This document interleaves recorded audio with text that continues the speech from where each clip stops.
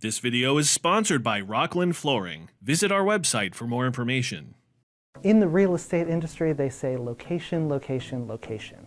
But in the fleet world, we can change that to application, application, application. Doesn't have quite the same ring to it, but you get what I mean. There's no part or component on the truck that isn't affected by where and how the truck will be used. And this should be the first thing on any fleet manager's mind when speccing a new part. For our example today, let's go over some of the most important ways in which application affects steer axles.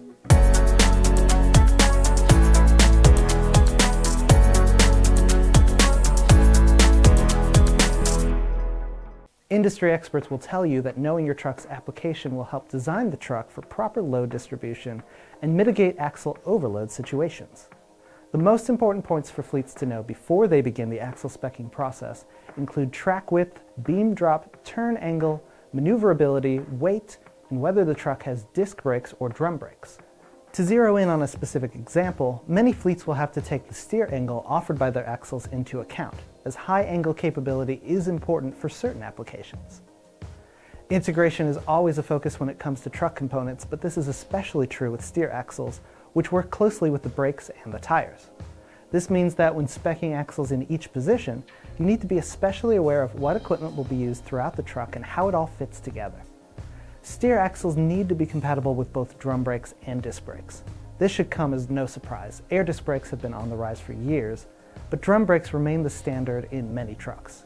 One option that might be worth considering in certain applications is retreaded tires for the steer axle position. You just have to make sure you are using the highest quality retreads possible, as steer axle tires are subject to even more stress and road wear than any of the other tires on the truck. Vocational trucks, urban delivery trucks, and others that are back at the base every night and have the tires frequently inspected are good candidates for retreads on the steer axle position.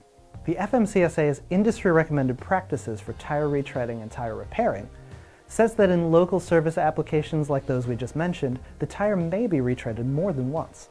However, the document specifically bars a previously retreaded tire being used on a long-haul truck in the steer axle position. This is a solution only available to urban, vocational, and other similar applications. For even more trucking and equipment content, head over to the Fleet Equipment site at fleetequipmentmag.com. Thanks for watching, and see you next time.